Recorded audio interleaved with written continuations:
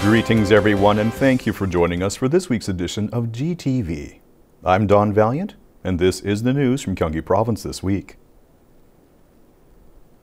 On November 16th, Gyeonggi Province hosted a joint public and private policy forum at the Gyeonggi Center for Public Interest Support to identify ways in which to improve community life and promote public interest activities.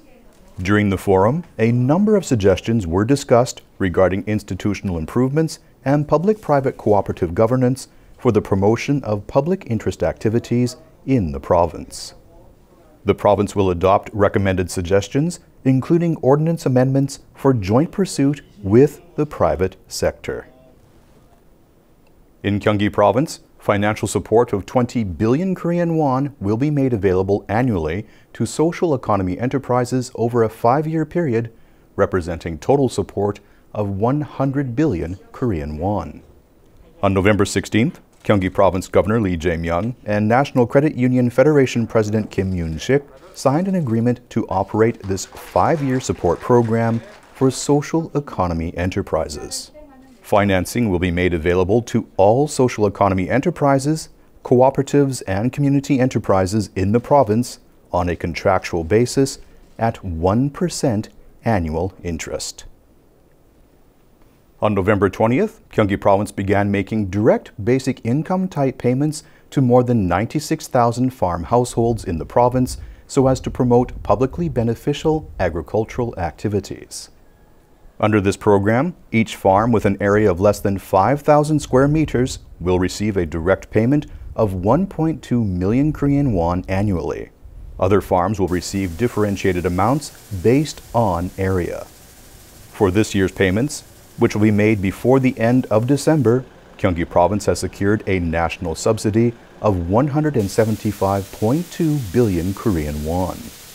The payment can be collected at city and county offices or at local public offices. Gyeonggi Province recently announced plans to expand its support coverage for local currency use to include more small businesses and consumers. These plans include a 1-month extension of an incentive application deadline to December 17th and the easing of related qualifications from November 12th. This will allow a first-time local currency card user to receive a 30,000 Korean won support incentive immediately upon reloading, regardless of the card balance, if the user reloads more than 200,000 Korean won. In addition, card usage data from cities and counties will be collated, and those who have made payments totaling 200,000 Korean won or more with local currency cards will also receive support. All Gyeonggi local currency card holders, except first-time users, must make local currency payments of at least 200,000 Korean won with their cards during the period from September 18th to December 17th to be eligible for the local currency support incentive. The total number of subscribers to Gyeonggi Province's representative online lifelong education service, GSeek, recently exceeded 1 million.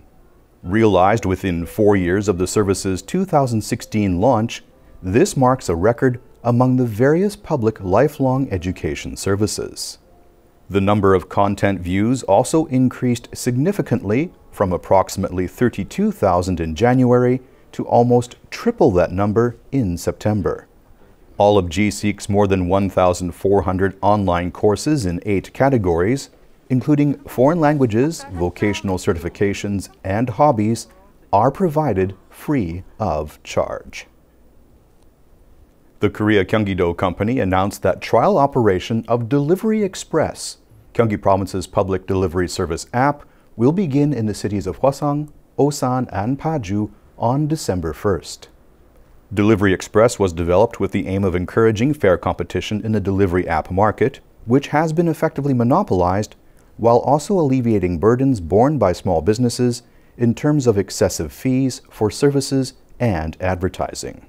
This public delivery app is the first such digital platform service realized through public and private collaboration in Korea, as well as the core digital New Deal project of Gyeonggi Province.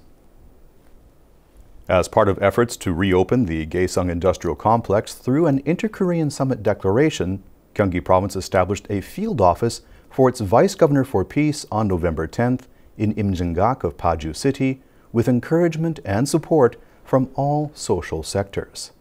Such support was demonstrated by visits to the office by Paju City Mayor Choi Jong-hwan, as well as by many other public figures, and by announcements of support from the chairpersons of 31 city and county councils. The Imjingak location will operate temporarily until the office is permanently established at Dora Observatory as originally planned. Thank you for joining us for this week's edition of GTV. We look forward to seeing you again next week.